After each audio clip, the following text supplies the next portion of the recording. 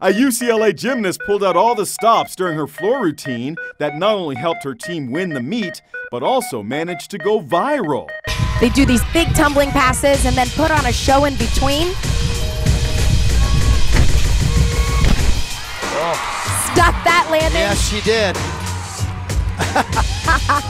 Sophina DeJesus did the whip, the nene, and hit the quan during the competition in between amazing flips and tumbles.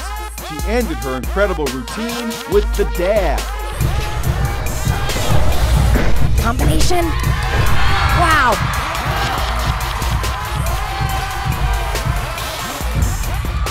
Oh, sure. Judges gave the 21-year-old senior a near-perfect score of 9.925 for the performance. Sophina not only won over the crowd, she also helped her team bring home a victory.